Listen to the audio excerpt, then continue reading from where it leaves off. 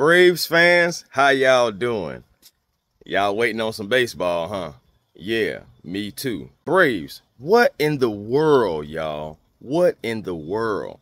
We knew this hurricane was coming, right? Reports are out that Braves, if y'all would have said something to MLB, then MLB could have moved some things around. But apparently, from what I'm hearing and reading, is they wanted to make sure that they made the money from their revenue.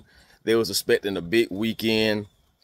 I can already tell you, when I went to the Braves and the Mets game on Tuesday, great game, by the way, the food was like half off, merchandise half off. They had so many different things for the fan appreciation.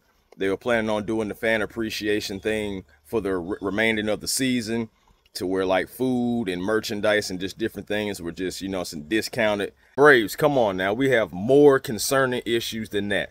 Now it's a possibility that the Royals may not even be able to get here on Friday. Now, the Royals were the Braves' final opponent of the season, Friday, Saturday, and Sunday. Now, Saturday and Sunday is supposed to be better weather days. But come on, y'all. Like, now the Braves may have to play 3 games in 5 days.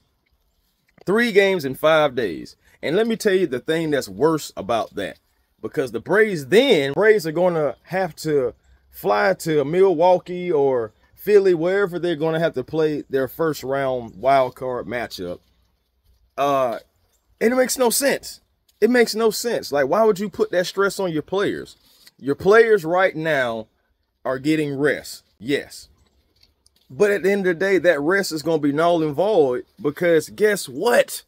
You have to fly and go on the road immediately after playing like 3 games in possibly 5 days. Tell me where that makes sense. Here's the full paragraph. The Braves were expecting large attendance for 3 games. It was 40,103 at Truist Park on Tuesday. They won 5-1. But to put it simply, the decision came down to money and convenience for the Braves organization. The Braves did not want to forfeit any sort of revenue they'd get from what they expect to be highly attended games, and do not want to inconvenience their fans by shifting times. Braves fans would still show up. Now you're putting extra stress on your team right before the playoffs, almost like a sabotage. Braves fans, please chime in. Please let me know what you think about this. Is this a recipe for disaster for the Atlanta Braves?